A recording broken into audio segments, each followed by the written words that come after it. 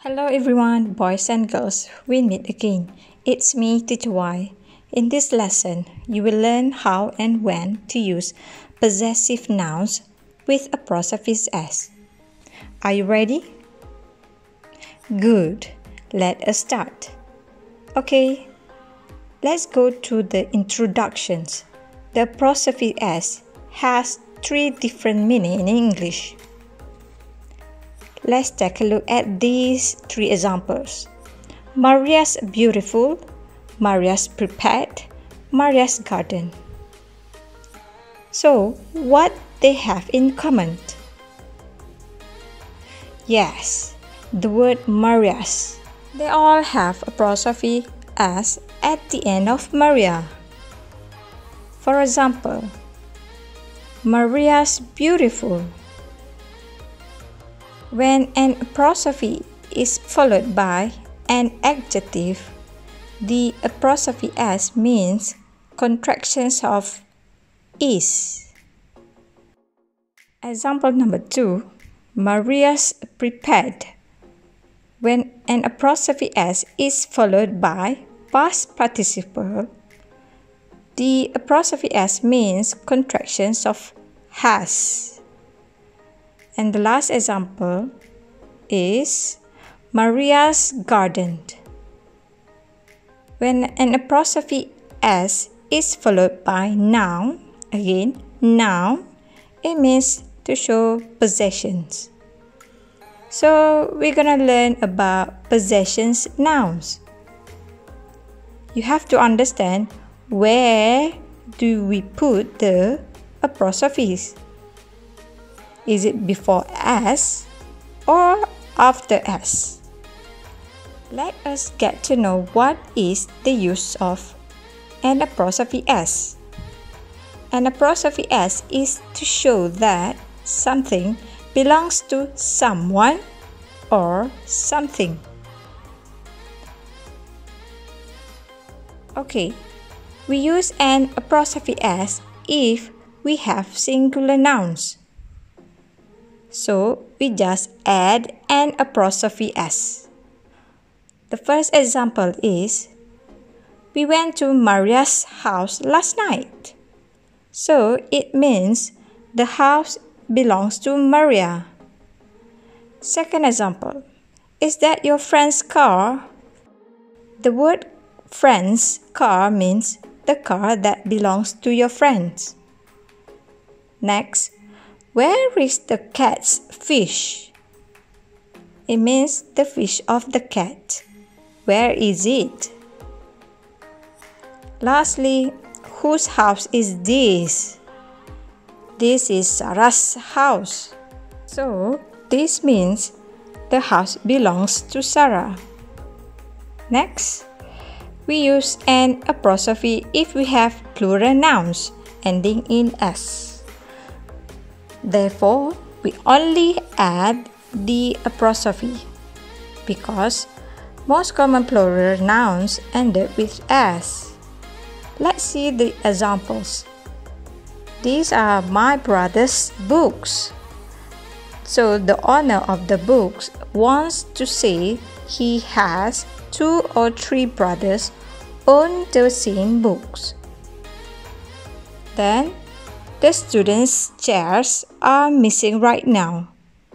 So it means the chairs belongs to students are missing. Example for number 3. Unfortunately, the boys' toilet was closed. So the toilet of the boys was closed. Only one toilet is used by many boys. Since brothers, students, and boys are all plural nouns ended with s, so we only add an apostrophe to the end. Now we also use an apostrophe s when we have plural nouns not ending in s. What are they? For instance, child is singular noun. This refers to one child. The plural of child is children. Yes, children is plural nouns, but it doesn't end with s. So we can just add an apostrophe s to the end, just like singular nouns. Here are more examples of irregular plural nouns that don't end with s. Man's car, woman's hats, mice tails, people's grammar, sheep's wool, and deer's antlers. Don't be surprised, it's normal. Sometimes English has its special rules that we can't even explain. Now we look at the examples when we have singular nouns ending in s. The boss's office is big, so the office belongs to the boss. The word boss is singular, so we add an apostrophe s to the end, like other singular nouns. If it's plural, it becomes bosses. Again, you have to write or add an apostrophe to the end. Same as the class's teacher is handsome. It means the teacher of the class. Remember, we only add an apostrophe for plural nouns, not classes.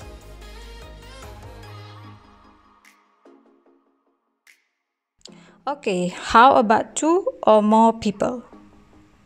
Relax, we only need to add an apostrophe s for the final name. For example, John and Jenny's house is old. So it means John and Jenny live in the same house. They own the house together. For second example, John's and Jenny's houses are old. Here, we are talking about two people with two different houses. John and Jenny live in different houses. Next, Jazz and Jane's stamp collections are valuable. This means Jazz and Jane shared the same stamp collections. Next, Jazz and Jane's opinions were different. It shows maybe Jazz said no while Jane said yes, so their opinions were totally different. Next, how about names ending in s? You can add whether an apostrophe s or only an apostrophe. For example, Chris's apostrophe s or Chris apostrophe. Both forms are considered correct. Same as Hara's apostrophe s, house is unique, or Hara's apostrophe house is big. So don't worry, both are correct. It's easy, right? Okay, next, these examples are just for your extra informations. Let's take a look. Avoid repetitions when the meaning is clear. So, when we talk about someone, he or she mentions about something that you would understand. Please don't repeat the nouns. For instance, my dress is more beautiful than Lisa's. Full stops. Compared to, my dress is more beautiful than Lisa's dress. The word dress is not necessary to be repeated because people know we are talking about the same dress. Next, that's a beautiful shawl. Is it your sister's? It means Sister's shawl. As is mentioned, the same shawl. And last but not least, whose camera is that? That camera is my brother's. You don't have to say that camera is my brother's camera. Please avoid repetitions. So that's all for today. I hope everything is clear. If you have any questions, please ask me. See you next time. Thanks for listening. Bye.